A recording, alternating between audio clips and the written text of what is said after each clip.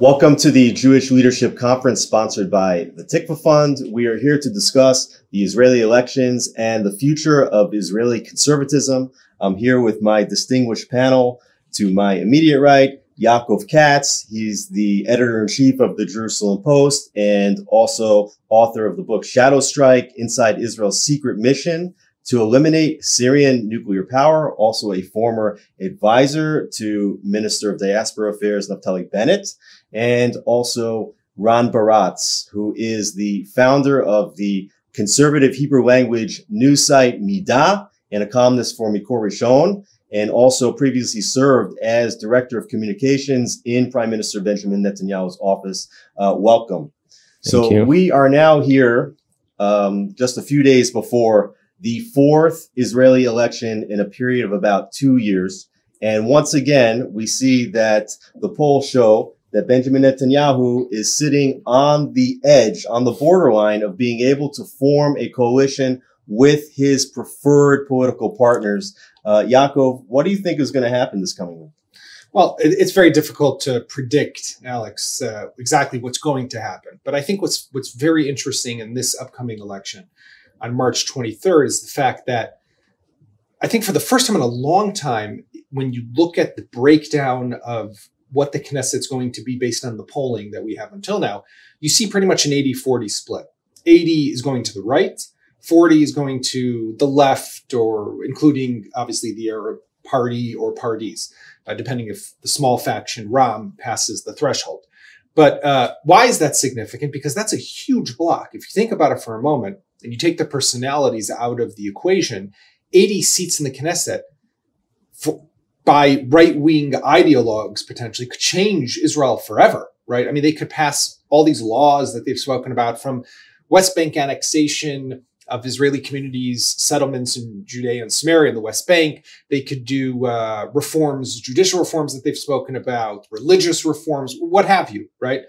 But what's the problem? What's the catch? Is that out of the 80, there's so many of them who won't sit with Netanyahu. So if Netanyahu has about 27, 28, 29, based on whatever poll you're looking at, he has the ultra-Orthodox parties, which are about 15 that will sit with him. So you're already about 45.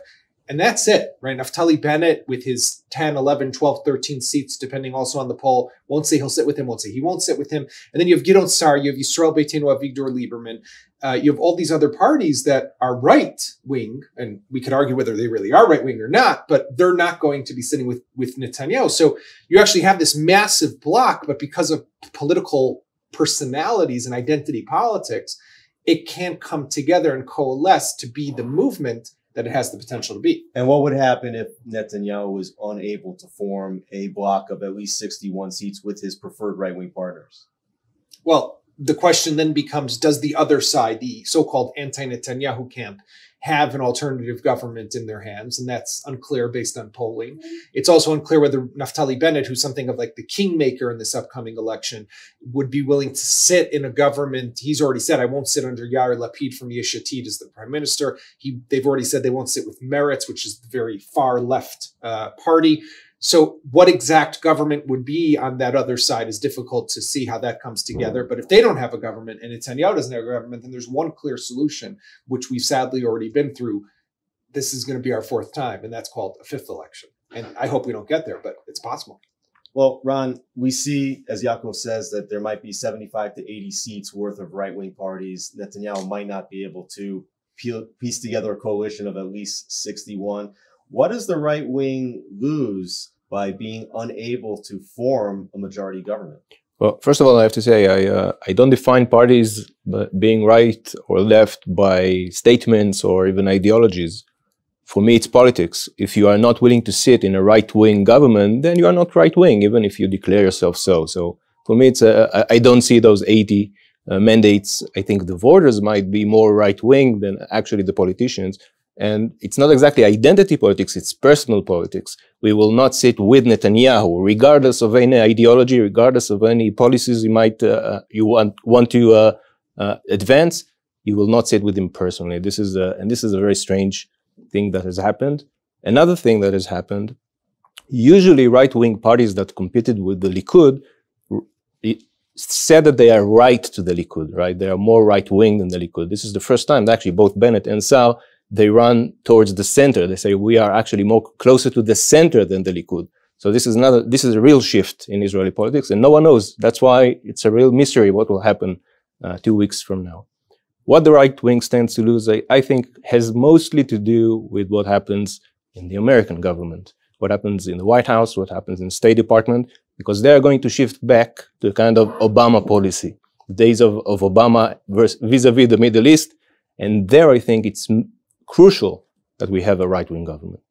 Well, just to explain to some of the people that might be in America, we talk about right-wing government, left-wing government. In the past, right-wing used to be defined by your feelings toward the creation of a Palestinian state, a two-state solution with regard to the keeping or disengagement from settlements. It seems today that the majority of Israelis recognize that the settlements are here to stay and that there's no credible partner for peace, such that a two-state solution is not going to happen in the short-term period. So what are the issues really that separate right and left in Israeli politics, Yaakov? Well, I mean, that's a fascinating, very important question, because when Prime Minister Netanyahu, for example, warns of the rise of the left, right, Yair Lapid, left-wing government, what exactly is he warning of? What will this so-called left-wing government do that his government's not doing, or what will they not do that his government's not doing, right? And because traditionally, when we thought of right versus left, we thought about, okay, one government's willing to advance territorial concession to the Palestinians to grant them an independent state, and the other government's not willing to do that, right? But that's not on the table. That's neither here nor there, right? Benny Gantz and Benjamin Netanyahu, who were in this so-called unity government that fell apart, there was no real difference, you could say, on that issue, specifically on security, on diplomatic affairs. They pretty much saw eye to eye. But where did things start to get blurry?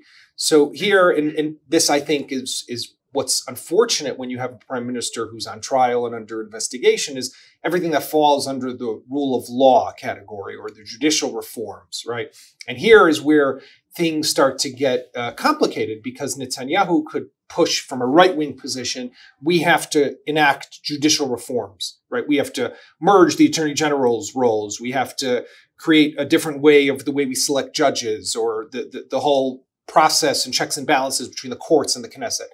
That's all important, in my opinion. The question comes down to whether it should be done by someone who is on trial or under investigation. I think that a lot of the resistance to that was because of his personal issues, less because of the larger question of what type of reforms are really needed. Then there's religion and state. There's other issues, but I think that's one of the big ones. Ron, what do you think are the major distinctions between right and left in Israeli politics today?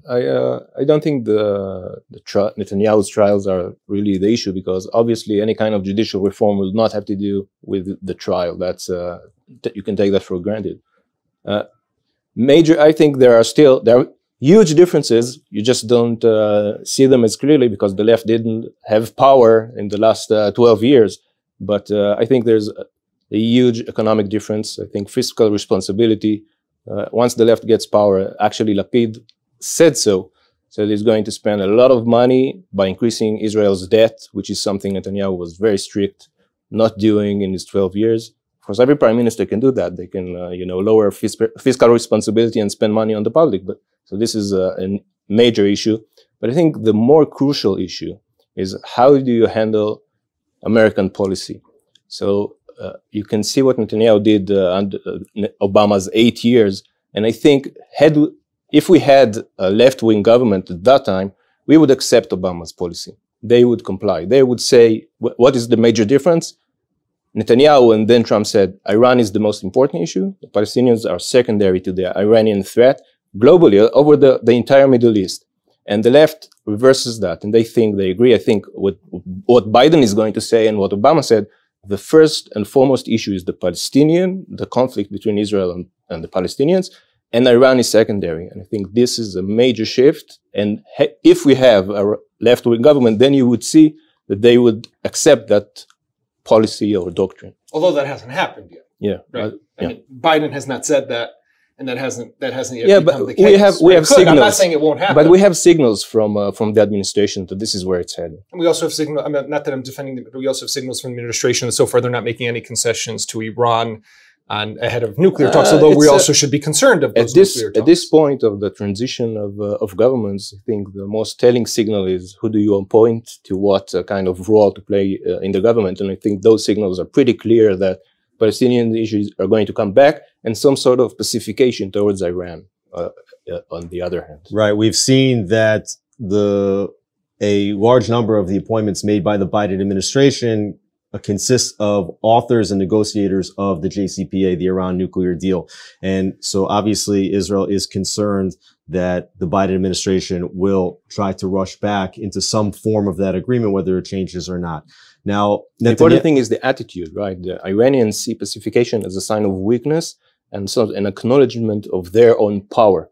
So what they deduce from that is that they have to be more powerful and more aggressive because it works. So this is, I think, the kind of what I worry is going to happen. Now, Prime Minister Netanyahu was clearly an opponent of the Iranian nuclear deal. He went to Congress in 2015, spoke against the deal, and which very much angered President Obama at the time. Prime Minister Netanyahu would say that speech was actually a turning point that led towards the ability to create these normalization agreements in the Gulf with the United Arab Emirates, Bahrain, and has really changed the balance of power in the Middle East. At the same time, Yair Lapid, who's the primary opponent now of Netanyahu, says that speech hurt Israel's ability to maintain bipartisan support in the United States and also created or exacerbated a rift with American Jewry. Is it one? Is it the other? Or is it both? Well, I think it's a combination of everything. I think there's truth on both sides. There's no question, in my mind at least, that Netanyahu's strong stance against the Iranian nuclear threat and being at the forefront of it is what helped propel the relations between Israel and the United Arab Emirates, Morocco, Bahrain, the Saudis, and more, and also put him when Donald Trump comes to office and wins the election of 2016, walks into the White House, and he looks around and he says, who stood against this JCPOA deal? Was it Mitch McConnell? Was it Rand Paul? No, it was Benjamin Netanyahu, the leader of Israel. And I think that also created a stronger connection between the two. But there's no doubt that, forget about angering Obama, which definitely that speech before Congress did, it angered the entire Democratic establishment and turned Israel and created a wedge between Israel and the large swath of American Jews who vote and lean to the Democratic side of things. And that is something that has yet to be repaired. And I think, any one of us who talks to a Democratic member of Congress today hears from him or her how that speech and what that did and the insult to their president. The question also comes down to, so yes, there was that after effect, but the side effect of the normalization agreements, but the speech did not succeed in stopping the deal. The deal went ahead. And we also have to look at where we are today. Donald Trump did pull out of the deal. The deal was a terrible deal. Donald Trump pulled out of the deal, but Iran continued ahead with their nuclear program, and today is farther ahead than they used to be. So today we need a solution, maybe even on a more urgent level than we needed it back in 2015. And I think that's why, however you look at it, there's some truth to both sides of this question. So it's, I think, almost undoubtable, although, the official records will be sealed for many years, that the speech, Netanyahu's speech in Congress, facilitated the formation of an anti-Iran coalition in the Middle East. It was kept secret. It was under the table for a few years. And what Trump actually did was he facilitated, making it formal, formalizing those agreements, which is a huge step. When I was in office, I used to ask the people who advised Bibi on the Middle East to say, if you have some sort of relation with an Arab nation, why don't you come forward? And he said, if we have one formal step forward, we'll have 100 steps backwards in the informal conversations and informal agreements. And what Trump did was actually make them formal without paying any cost. Arab leaders today acknowledge Israel. They take Israel's sides on certain issues, and they are part of a coalition with Israel. This is a huge shift in the Middle East and in the balance of powers in the Middle East. And I think it's so strong that even the Biden administration will have to take that into account, that currently they do not face Israel versus the Arab world. There is a coalition that is partly Israeli and other Arab powers in the region versus vis-a-vis Iran and Iran's growing power in the region. So this is a major shift. And I think if that speech got us closer to the position we are today, it was definitely worth every second of it. You know, in American elections, Bill Clinton famously said, it's the economy, stupid, right? That the whole issue is the economy. In Israel, over the years, it's kind of been something different, which is it's security, stupid, right? So today, Israel and Iran are engaged in an asymmetric conflict. You almost have what you could call the Israeli-Iranian conflict today. We know that Iranian proxies like Hezbollah have over 150,000 rockets pointed at Israel. Perhaps Iran has just tarred the entire Israeli coastline. We don't know yet, but there are rumors that this might be environmental terrorism. Israel's obviously taking actions against Iran in Syria and even within Iran itself. Yeah. How serious is this issue in the sense that will Israel be involved in a conflict with Iran that is an open conflict? And does racing back into the JCPOA or the Iran nuclear deal, does that make an open conflict more likely? I think it's possible, but we're already in an open conflict the way I look at it, at least, right? The fact that you don't see Israel necessarily attacking Iran doesn't mean that there's not a conflict between Israel and Iran. We see it playing out all the time on the border between Israel and Syria. We see Israel's airstrikes in Syria. We see Israeli action, also covert, but reports of Israeli attacks in places like Iran itself. But primarily, Israel is attacking Iranian targets all the time in Syria against Iranian entrenchment there. And I think that adding on what Ron was just talking about, yes, the speech might have, and I agree, was probably what helped bring together. I don't know if it was worth every single second of it because of the rift with the Democrats. But I think there's also, if you look around the world today, there's only one country that is actively fighting the Iranians on a daily basis. And it's not the Americans, and it's not the Russians, definitely. It's not the Emiratis, it's not the Saudis. It's Israel. And Israel's doing it all the time, right? There's not a week that goes by that we don't hear of an airstrike in somewhere inside Syria. And I think that shows that Israel has puts its missiles where its mouth is, right, in that sense. But when you look at the larger nuclear program, right, the fact of the matter is that Israel is the only country in the world that has not once but twice taken action to remove and eliminate an enemy's nuclear program in 1981 in Iraq, in 2007 in Syria. So definitely a possibility that could happen once again with Iran. Is this an issue, though, that Israelis are voting on? Are they voting on who will keep Israel safe against the Iranian threat, or are there other issues? First of all, I think sure, but I want to add something to what Yaakov said. I agree with most of what you said.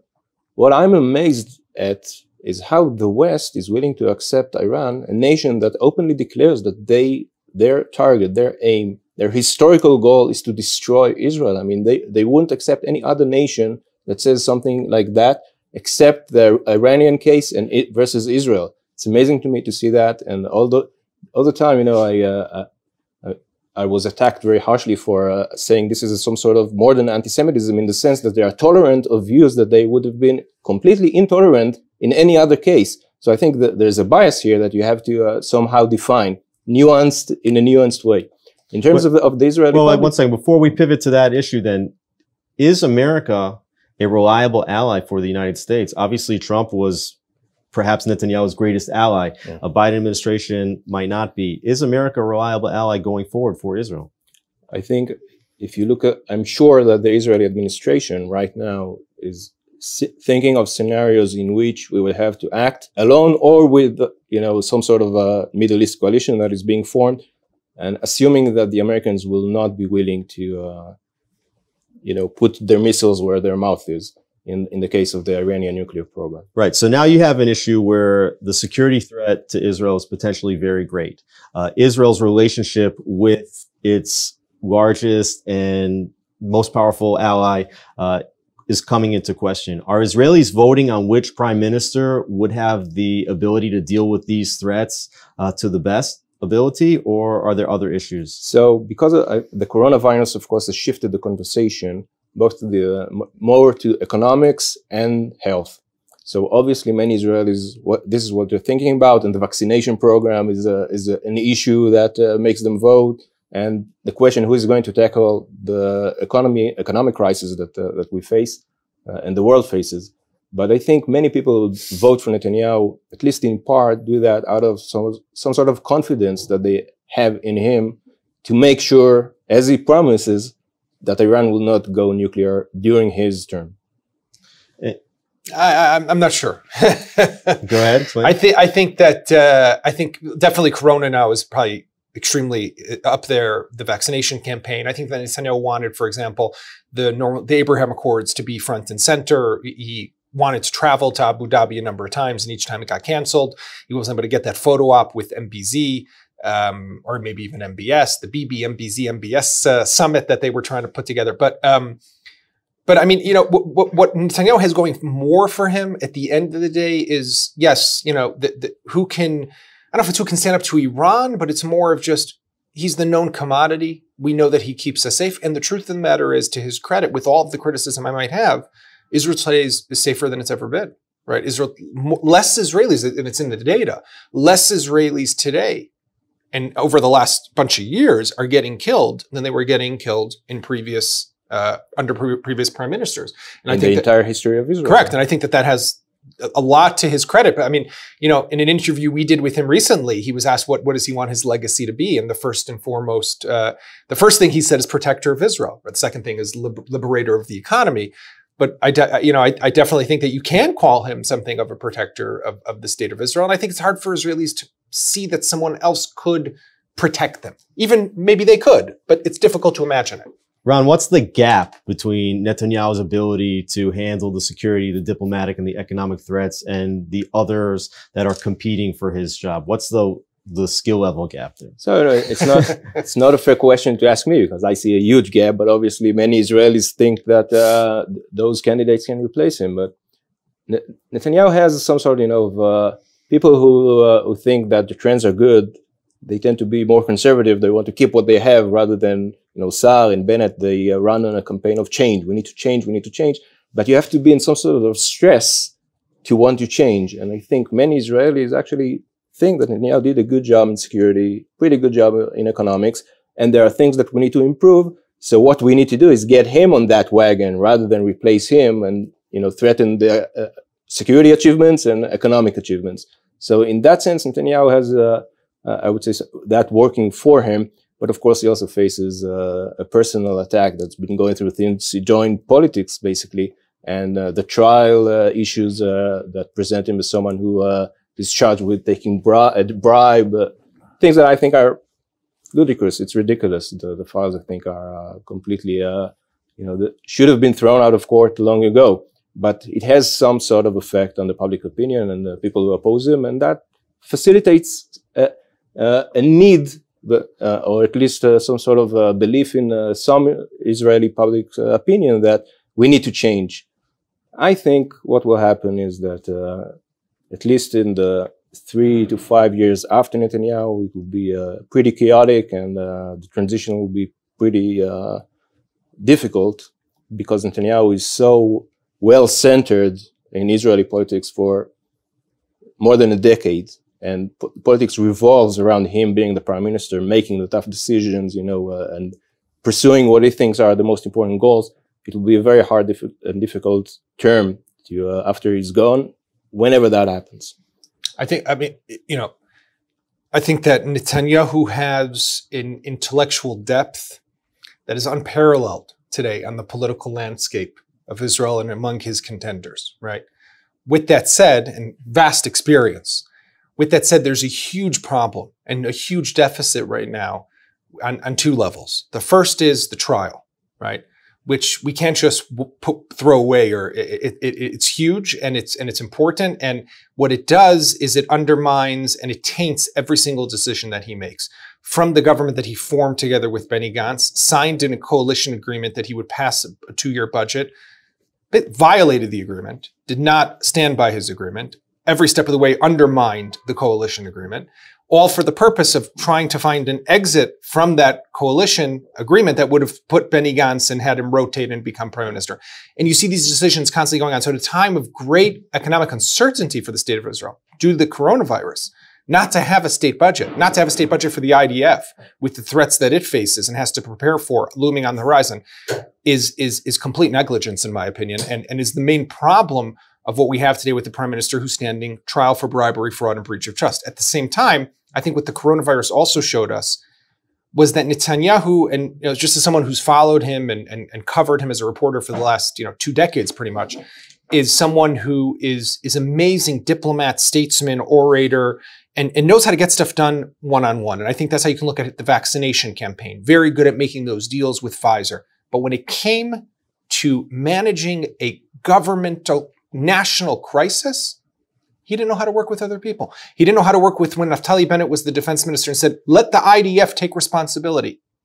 Became a personal fight. When Benny Gantz came in and said, let's form this coalition agreement, became a personal fight.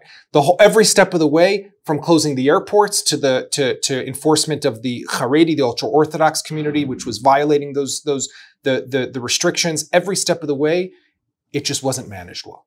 And I think that these are two problems that we have right now. And there are two aspects of what you're saying. One is management, and the other is the personal. Correct. So, it's a little bit, to me, it's strange to hear that the prime minister who served the longest term as prime minister in the history of Israel, people actually believe that he's not good at working with other people. Is excellent with working with other people. There are political issues, political interests that are at play that make other players say, we have a fight, we can't agree on anything. I think it would have been a mistake. I wrote about it to make the IDF responsible for the health crisis. It would have been a disaster. I think Netanyahu was completely right. But Bennett, out of his own political interests, made it personal because it helped him. So Netanyahu knows very well how to work with people, including people who have attacked him vehemently in the past.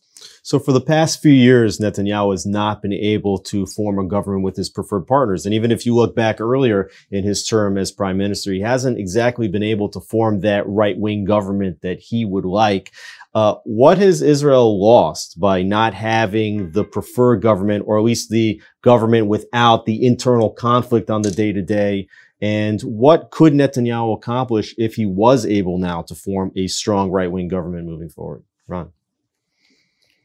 Well, I think the coming years are going to be painted by two major issues. One is the Middle East, and that has a lot to do with how we face the American administration. And the other is recovering from the corona epidemic. If we will recover, we don't know. It's still an unknown. There might be new strains. There might be new viruses. We have to see what comes out of it. So these are the two major aspects that any government will have to deal with. And, Netanyahu might lose because the results are uncertain. We don't know what's going to happen. And I think this will have a huge cost. It's not even right or left wing. The fact that we will have a completely inexperienced government facing those two major existential issues will be, I don't know, it makes me worry quite a bit.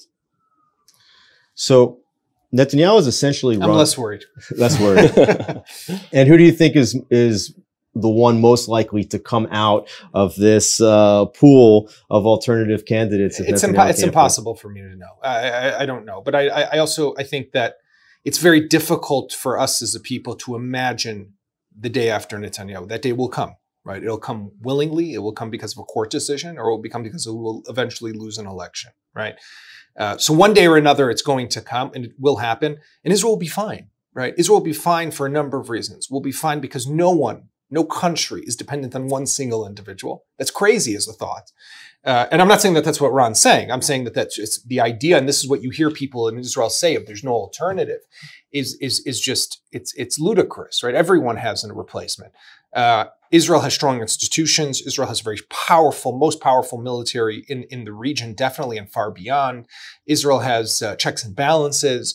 Israel has the people who are running for this role. Some of them have significant cabinet experience and ministerial experience and legislative experience. Will it be Netanyahu? No. Might it be chaotic? Yes. But will we be fine? I have no doubt, right? And so I'm less concerned. And I'm actually more concerned of the fact, and you asked what we have to lose. What we have to lose is a lack of stability, continued political deadlock, the mudslinging that goes on and on and on, the divisiveness that has been created in division within Israeli society. This is all terrible for Israel. And this is eroding our social fabric, is what's been happening over the last 2 years of these nonstop election cycles. Do you think that... I couldn't disagree more. Everything you've said, I have a complete opposite view. Our institutions are borderline dysfunctional. We have this huge problem with the division of powers. You know, we have a crazy kind of a government without, no one knows exactly who's in charge. And the court, of course, they think that they are completely in charge. And I think that Netanyahu plays a unique role in Israel's history. And I think that leadership sometimes does point you in the direction of an individual without whom things would have been very different. Now, I'm not saying that Netanyahu can't be replaced. I'm just saying that it would be a very hard and costly transition once Netanyahu is gone, because so much of the dysfunction of the Israeli government and the Israeli institutions are compensated by kind of good leadership decisions, such as the vaccination campaign, which, you know, all the administrators in Israel said this will not happen, which is why politicians said that too, because they said we relied on what, you know, officials, civil servants at the highest ranking order said that you can't vaccinate anyone until at least a year. And Netanyahu made the leadership decision that he's going that way, and he's going to invest his entire capital on a vaccination campaign. And Israel has become the, you know, most vaccinated country in the world. Vaccination nation. Exactly. So I think this is exactly a place where you see where leadership counts and leadership makes a difference, and who is in charge makes the entire history look different. So I place a lot of you know, significance to that. And again, I'm not saying he can't be replaced, and I'm definitely not saying that he doesn't have faults, and there are many things that I wish he would have done differently. But I think the kind of leadership that he presents and specific decisions that he took were crucial in Israel's history and are crucial during this time of crisis and the shift in American government. Now, in American elections, you have basically a two-party system. The public votes directly for who will be the president of the United States against one other candidate or two or whatever. And you also have regional representation in the houses of the legislature. In Israel, we have, looking at the polls, maybe a 12-party system. Is it the system itself, this coalition parliamentary system, that is the cause of such instability in Israel? I think it definitely contributes greatly to it, right? The fact that you have all these small parties that all they need is to get 3.25% of the votes, and they cross the electoral threshold, means that you have to create a hodgepodge of a government together to and pay out basically extortion money to all of the different little parties that are joining you, even if they're small, because you want to get and cobble together that 61 government. I think we need to increase the electoral threshold significantly to be able to try to create more political stability, right? Bring all of these little parties together, if that's what they decide to do, but create a system that can have stability and can have staying power, right? As opposed to us finding ourselves going to elections at the greatest pace today in the world, almost. I don't think there's really an answer, a principled answer to that. It's political systems are very different around the world, and it's all very historical and circumstantial and societal. I mean, how people behave in a certain... So the Israeli type of government worked for a significant period of time, but undoubtedly it faces now, we are in 2 years in crisis mode, political crisis mode, which is terrible. But the American very different system also reached some sort of crisis mode. So it's all very circumstantial and historical. Of course, the crisis mode makes us want to change things, and I think sometimes rightly, and I even agree with raising the threshold. But the system can work. It's mostly dependent on public opinion and the kind of behavior that politicians exhibit or are allowed to exhibit during their term. We have deteriorated in that, and we have to be more conservative, like we used to be in government. One of the key issues that's happening to the Jewish people between Israel and the United States is that you see that there is a general shift in Israel to go toward the right, especially among younger people. And you see among American Jewry the continued sitting on the political left, and especially among younger people pushing even further to the left, more progressive than ever before. Can you explain why there is this difference between the way Israelis are shifting and the way Americans are shifting, and what are the threats that those alternative shifts have for the Jewish people in the years ahead?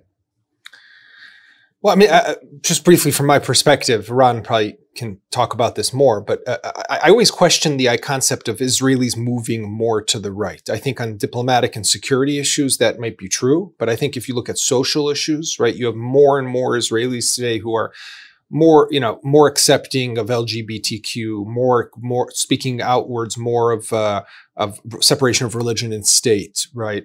More about social intervention and welfare, right? So is it really that we're moving more to the right? Clearly on diplomatic and security we are, but on many other issues, I actually see a turn in the other direction. So it's different. It's a little weird in that state. I think we have a problem with the Americans, right? And especially with American Jews in that sense. We're moving in seemingly sometimes opposite directions, right? They still talk about the Palestinians. No one here talks about the Palestinians. Palestinians are not even an issue in this upcoming election. It's as if they don't exist. And I think that is something that, you talk to an American Jew and they want to talk about the Palestinians, but we don't. So that creates this division that needs to somehow be bridged. Right. I look at it a little bit differently. Of course, it's very hard to be succinct on that question because I've thought about it so much. I don't like the division right-left. I would rather have a conservative and not conservative or radical. Progressive, conservative, yeah, progressive. So I would say in terms of nationalism and traditionalism, Israel is very conservative. In terms of national security and international relations, pretty conservative. But in terms of free market and limited government, we are not conservative, which is something that you mentioned, and I agree with that. And I'm speaking about the public. But when you look at the shift is mostly ideological. The left has moved left. And what happened in the United States, I think that the left, those who voted left, moved with the ideology. They became more radical. And in Israel, this didn't happen. The left went more radical since the 90s, basically, but the Israeli public remained just as it was. And what happened is that the left shrank from more than half of the Knesset member to something like 10%. Because the Israeli public didn't have that ideological shift. Of course, there were some shifts, I agree, but it didn't radicalize as much as the politics in the left radicalized. And in America, I think the Jewish world, which usually tended to vote Democratic in large margins, and they just remain that. They keep voting Democratic and realizing or not that actually the Democratic platform is radicalized in that time, but they don't change their, loyalty to the branch. Well, Israel now has security threats as it has always had. We have economic threats. We have threats of political stability. Yet at the same time, I think that Israelis do have a sense of optimism about where the country is going. Where do you think Israel will be 10 years from now? Probably still with Netanyahu as our prime minister now. I really don't. I mean, I think that eventually Iran will have to somehow be dealt with, right? So I think that, yes, we're strong. Our economy will hopefully grow. We'll overcome the crises that we currently face. But when I look on the horizon and think of the existential challenges that we do potentially have to confront, Iran is first and foremost, without a doubt. That the prime minister is 100% right that is the greatest threat that we face. And it will have to be confronted head on. Now, whether there is a new deal or there is no new deal, it's something that's going to have to be dealt with. And that could change things for Israel. Well, it's very hard to predict, but I would say that Israeli trends are pretty good. We are a very happy nation, by the way, one of the happiest nations on the planet, right? We rank 10 or 12 in the world. And we have very strong trends in economics and security. We're doing a pretty good job. So that makes me optimistic. But of course, we are facing such an unknown, as you said, so many crises, aligned at one point of time in history. So we have to be worried, I would say. We have to be prepared, and we have to focus our energies to coming out of that crisis. We've done that, by the way, in two economic crises, 2000, 2008. Israel was less affected than other OECD countries, and I think we can do that again with the coronavirus, and we will have to do that, want or not, with the Iran crisis. And just talking about the future of Israeli conservatism, as is the name of the panel, with now a Democratic president, a Democratic Senate, a Democratic House of Representatives, it seems like America is sort of dropping the flag of conservatism. in the world? Does Israel pick up that banner? Is Israel now the state that waves the flag of conservatism? Ron, go ahead. Well, I would say something dramatic, but I think it's true. It's demonstrable. Factually, I can show the facts. Israel is the leading OECD country in the developed country in combining kind of conservative society with conservative views on, like I said, nationalism, traditionalism, etc., with a modern economy and a functioning government. Of course, we have the crisis, but a functioning modern government.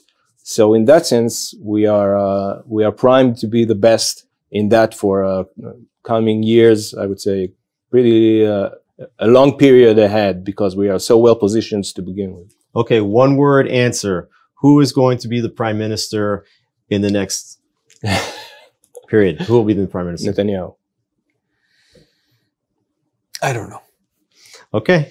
But there's a good chance it will be Netanyahu. Even if a fifth election, it's Netanyahu. So Correct. there are several scenarios in which Netanyahu is the prime minister, and only one in which he is not. So I think let's put it this way: if I have to put money down right now, Netanyahu stays as prime minister. Yaakov Katz, Ron Baratz, thank you so much for being with us here at the Jewish Leadership Conference.